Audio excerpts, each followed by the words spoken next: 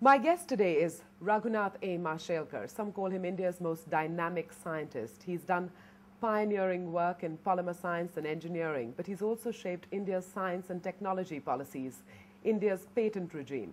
For 13 years, he served as Director General of CSIR, the Council of Scientific and Industrial Research, a chain of 38 publicly funded R&D institutes. His aim was, let's take science out of the labs, to the people, to the factory floors, and make it relevant. He made some serious headway on that front. Dr. Mashelkar, thank you very much for joining us. Thank you. Today we're here in Pune at the National Chemical Laboratory. It's a place where you also served as director before your CSIR stint, and you're here again. But I want to go back to the beginning, to the 50s. A young boy who went barefoot to school, studied by street lamps, 2 meals a day, and it was a tough life. What were those years like? Yes, it was indeed a tough life. You know, I was born in a very poor family. My father died when I was 6. My mother came to Bombay. She practically did menial work to bring me up. 2 meals a day was a huge issue. I did walk barefoot until I was 12. I did study under street lights. I remember those days when I went to a Marathi school, a municipal school, passed the 7th standard with flying colors. I stood first with 88%. But to get admission into the secondary school required admission fee of 21 rupees, and to generate that money took us almost 3 weeks, you know. So those were very, very hard times indeed. I passed SSC, the 11th standard exam from the board, standing 11th among 135,000 students. But was about to leave the school because my mother couldn't afford me to continue studies, you know.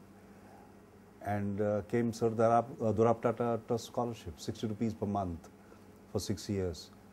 You know, 60 rupees a month did not take away much from the Tatas, but added so much value to my life. To your life. Yes.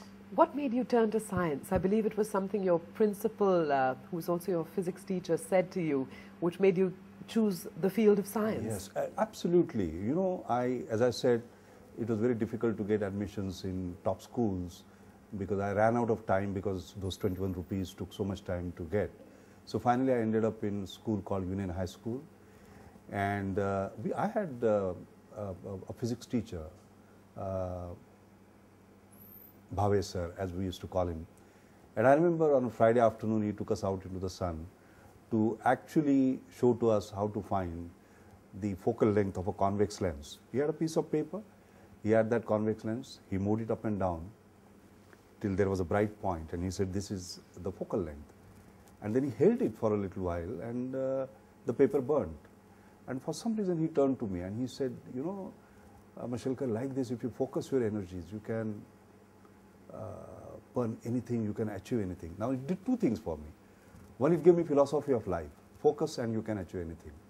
2, I said the power of science is so fantastic, I must become a scientist. That's how I became a scientist. You know, I look at your academic record. You had a bachelor's degree in chemical engineering from Bombay University.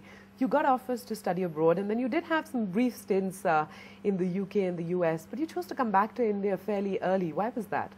Oh, that's very interesting. I remember Dr. Naidumma, who was then the Director General of CSIR, a position that I subsequently was to occupy, came to London.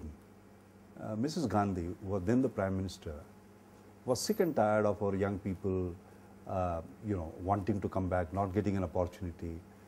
Harbans Khurana came, he didn't get a job, went to US and got a Nobel Prize. So there's a big discussion on why this happens. And she told Dr. Naidumma, just go, look at the best and the brightest and invite them. Let them not send applications and form filling and so on and so forth. So I simply got a message from Dr. Naidumma, he's coming to London. He met me in Savoy Hotel, just a half an hour inspirational talk. And he talked about the new India that was emerging. I was in my early 30s, you know. I had a wonderful job, a house, a car, everything. And he made an offer to me, and I don't think from here, I think from here. I just said yes. Phoned up my wife in the evening and I said, you know, the nation is calling us, let's go back. And she's a great lady. She said, let's go back. That's why I came on a princely salary of 2,100 rupees per month in this laboratory, National Chemical Laboratory. November 15, 1976. I still remember my first day. पिढ्यानपिढ्यांचा चालू असलेला हा सुरांचा प्रवास पंडित रामदास कामत आणि त्यांची नात दीपाली कामत. पंडितजी, त्यानंतर तुम्ही इतक्या भूमिका केल्या, म्हणजे 18 नाटकं तुम्ही संगीत रंगभूमीवर. 18 नाटकं केली. बापरे बापरे. त्याच्यात वेगवेगळ्या तऱ्हेच्या भूमिका तुम्ही केल्यात आणि त्यानिमित्तानं आम्हाला छान छान नाट्यपदही मिळाली, जी आतापर्यंत सगळीजण गात आहेत. म्हणजे यातली तुमची आवडती भूमिका कुठली विचारलं तर काय सांगाल? मी सगळ्यात माझी नवीन नाटकापैकी माझी भूमिका कचाची भूमिका म्हणजे ययाती आणि देवयानी नाटकातली भूमिका ती मला खूप आवडते, अतिशय आवडते. कारण त्याची भाषा चांगली आहे, भूमिका चांगली आहे आणि त्याचा आविष्कार मी चांगल्या तऱ्हेने केला असं मला वाटतं.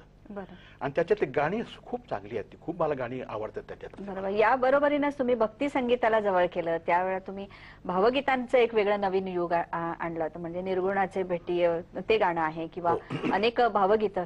यामध्ये जो सूर पक्का किंवा गोड गळा ठेव, या सगळ्याचं भान कसं ठेवत गेलात? म्हणजे बऱ्याच वेळा असं असतं की रंगभूमीवर गाणारा नट कदाचित मैफिली व्यवस्थित करू शकत नाही किंवा भावगीतांना न्याय देऊ शकत नाही, पण याला जोरदार छेद म्हणजे तुमचं गाणं.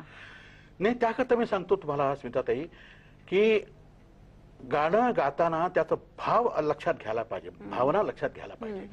मी नुसतं गाणं नाही गात होतो, मी गायकी गात होतो आणि त्याची भावना गात होतो. त्या गाण्याचा अर्थ समजून घ्यायला पाहिजे. तर त्याप्रमाणे मी गातो. तुम्हाला एक उदाहरण दाखवतो तुम्हाला मी. प्रेम वरदान अगदी जोरकस गायचं म्हणजे, पण ते गाण्याला तसं नाही. हे गाणं म्हणताना त्याची भावना घ्यायला पाहिजे. तो तिला कच देवयानीला प्रेमाचं महत्व समजावून सांगतो की असं तू प्रेमानं वाग सगळ्याशी म्हणतो. मग कसं म्हणायला पाहिजे? प्रेम वरदान स्मर सदा, प्रेम वरदान स्मर सदा, असे भवान हे वरदान, प्रेम वरदान. म्हणजे तो भाव आणि भावना लक्षात घेऊनच गाणं मी म्हणतो.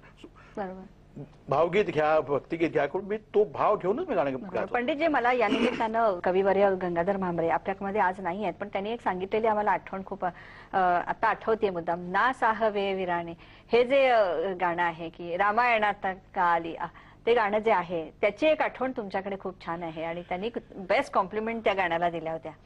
ते गाणं असं आहे. ना साहवे विराणी, ना साहवे विराणी, सौख्यात गायलेली रामायणात माझ्या, रामायणात माझ्या सीता कशा साली, ना साहवे विराणी.